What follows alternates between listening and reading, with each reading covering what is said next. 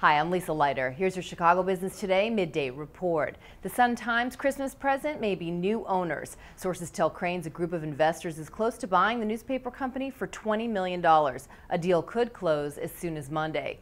Former Tribune publisher Timothy Knight is expected to be named chief executive of the new company that will own the paper. Merrick Ventures' Michael Farrow is heading the group. Other investors include Madison Dearborn Partners chairman John Canning. The buyout would not only include the Sun-Times, but also Suburban Papers and the Pioneer Press chain of weekly papers.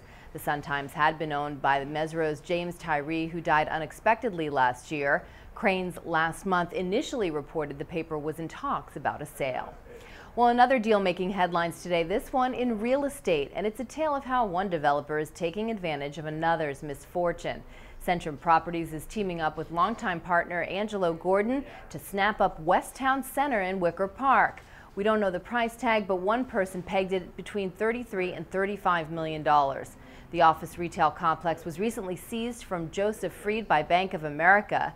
And Centrum has had trouble of its own, recently selling Roosevelt Collection in the South Loop in a short sale, one of the biggest distressed deals of the year. A Freed spokeswoman declines to comment on the West Town sale. Well, a new report shows local home sales rose in November from a year ago. The Illinois Association of Realtors says sales jumped more than 14% in the area. The median price, though, fell by 14% to $150,000 as foreclosures are still weighing on the market. One positive sign, though, the supply of local homes on the market dropped to its lowest level since January 2010. And finally, Derrick Rose agreeing to a 5-year, $94 million contract extension.